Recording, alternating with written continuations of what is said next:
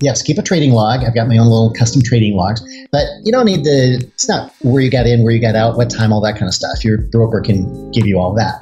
The key to my trading logs are, okay, what was I feeling when I took this trade? At the moment I'm executing this trade, just be aware of your feelings. Don't analyze it, just be aware of it. Number 2, be aware of your thoughts. So, for example, going back to the earlier illustration I gave of people in the trading room, I learned that if my self-talk is saying, this market can't go any higher, I'm wrong. As soon as I notice my brain self-talk saying the words, this can't go any higher, that would make me want to go short because I think it's overbought, and the term overbought even implies it can't go any higher.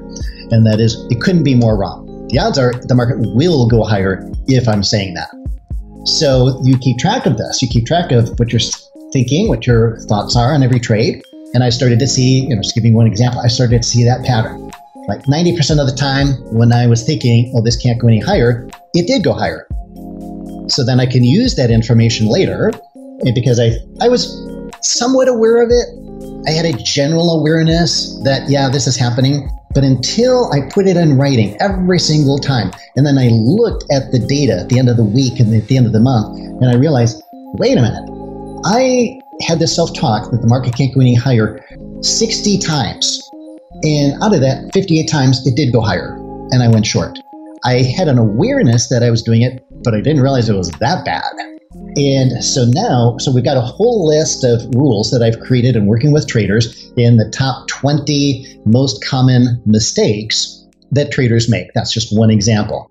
And so I give this list to people and I say, every trader is different, but here are the most common ones. See which ones you struggle with. Log every single trade, what you're thinking, what you're feeling, what mistake you made. And then at the end of every week, accumulate those numbers and see what your unique mistakes are that you are habitually, going back to the word habit, habitually doing that maybe you weren't fully aware of. You just had this kind of vague awareness of. And now we're going to use this piece of paper as a mirror. And this mirror is going to show you, here's the truth. This is what you are actually doing. This is your behavior, and it's worse than you thought. Again, needing that outside influence, like we talked about, the athletes need that from their coaches. Well, this is your outside influence saying, yeah, here's the facts. This is your tape of your game. And what's cool is I've done this with traders in my own office, face-to-face. We do this for weeks and weeks. And at the end of the month, we line up in one column how much money they made or lost.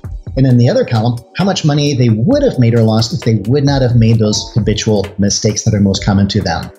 And I would say in about 90% of the cases, if they just stopped making those mistakes, they're already a profitable trader today. It's so fun for me to look over, to show that to them, and I look at their face, and there's such a sense of satisfaction when I see that awareness come over their face. It's like, oh my gosh, I'm already a profitable trader? I said, you are. You don't need to get any more gurus. You don't need any more moving averages. You don't need any, fancy schmancy stuff. All you need to do less, actually. Not more. You need to do less. And the less is, cut out all these mistakes you're making. These are all amateur mistakes. These are the things that the herd does. And it's going to feel a little uncomfortable, but you know what? It feels more uncomfortable to me losing money. I'm really uncomfortable losing money. I don't know about you, but here's the facts now. Let's work on that.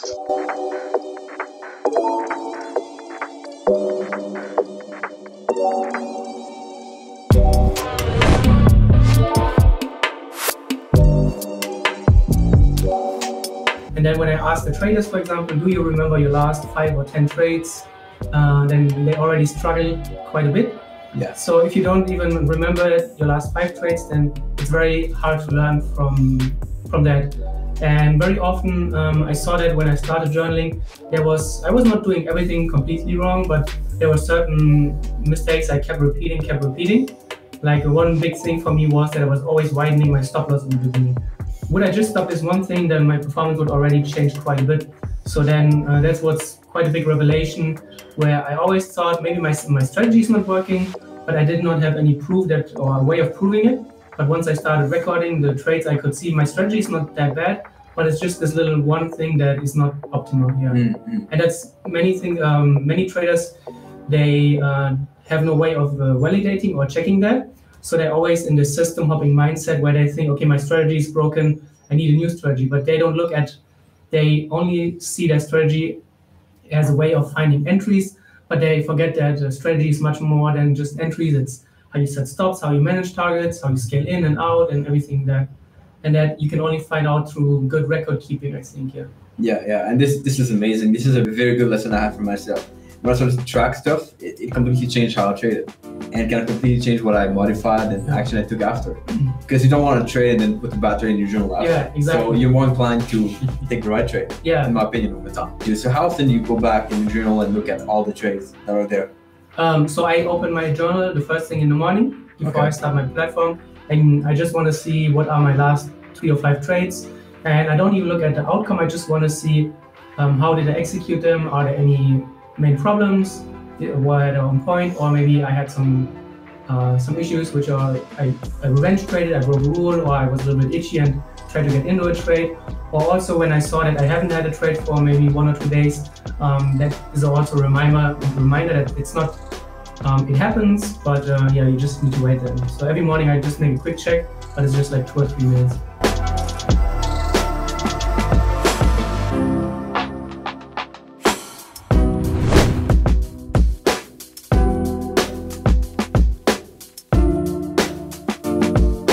I'm always a big proponent of doing some writing about how you feel and why you feel the way you feel.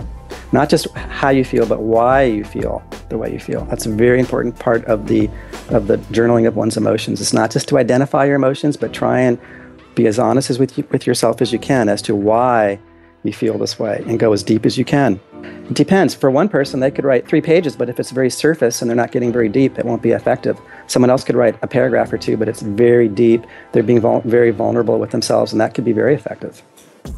James Pennebaker, who's a psychologist down in Texas at I think he was at the University of Texas. He might still be there. He's the guy who did the original empirical research on journaling for emotions and how it affects, improves symptoms of anxiety and depression among college students. So there's a lot of empirical evidence around it. There's other empirical evidence around just using words, attaching words to emotions and how that can help you to tolerate discomfort. But the journaling specifically, there's a lot of empirical evidence around that. Well, one of the biggest mistakes, because there's lots of mistakes that people make with journals, but one of the common ones is that they never reread it again. You know, again, there's not a specific structure. It depends on the particular situation, on the person and what they're going through. What I'm going to tell people, what's more helpful is, what was I thinking and feeling when the market did this and did that? What was I thinking and feeling when I did this and did that? What was I thinking and feeling after I did this and did that? That's the kind of journaling people should be doing. The idea that, you often hear that plan the trade and trade the plan, which is great advice, but I would say that it kind of misses the mark, and that if you are someone who has a hard time following your plan, it's not about continually changing your plan. You need to kind of look at yourself. So I would just say that if you're someone who has a hard time following through with what you think you should do, then you owe it to yourself to either say, look, I'm going to deal with it, or I should stop trading.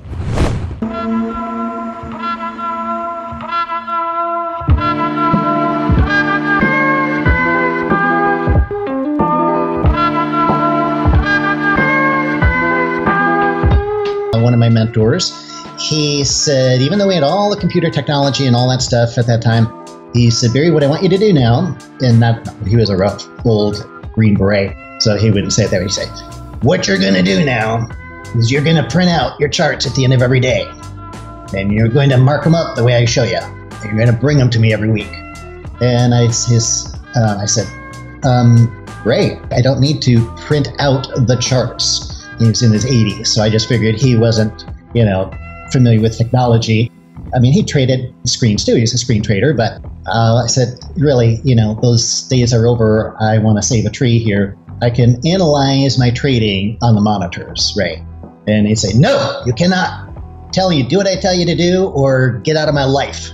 Wow, get out of your life? He's like, that's kind of harsh. But, he was a great guy. Actually, we became great friends, and he actually stopped charging me for mentoring even, because he said, and he didn't use that quote, but he basically said, Barry, he said, you are the only student who does everything I tell them to do. And that was one of the examples. So I thought he was nuts, but I'm like, okay, I don't want to break this relationship. I want to keep being mentored by him. So I'd print out my dang charts every day in color, and I'd mark them up. He showed me how to notate them and so forth according to his method.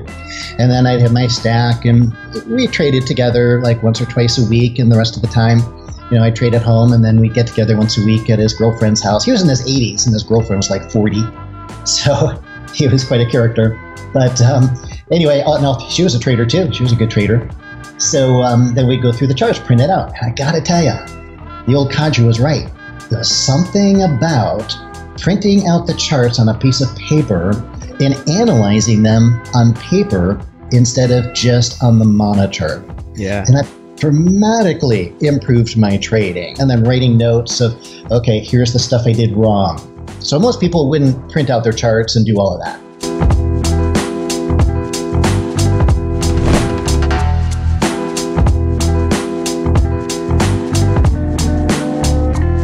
Yeah, it doesn't take anything. It requires no special skill or no anything, tools really, to do anything other than a nice notebook to keep your journal in, because we believe in using writing to actually make that, hand-mind connection about what you're doing. So, for instance, this morning I took a euro-dollar trade, and I took it on what I call an RBO, range breakout. So I'll just write EU, S for short, let's say 1, if it's my first trade on the euro in the morning, S1 and I'll put the price real quick in my journal, short it, let's say 22. And then over to the right of that, I write RBO. So I know it was a range breakout.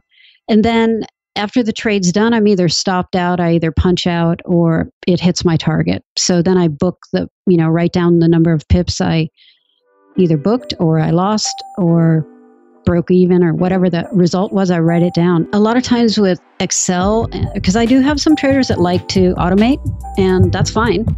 You have to do what works for you. But again, I believe in this writing it down because it forces you to really not just type something in and kind of be emotionally removed from it.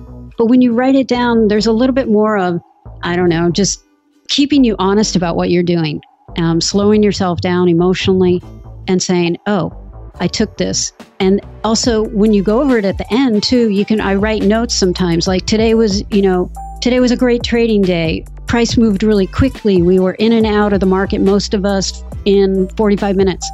We don't get days like this often. I'll make notes to myself in the journal versus just typing it on some spreadsheet. Now, what I do use Excel for one thing, and that is I use my trade journal. I write everything. I write the daily total at the top of the page.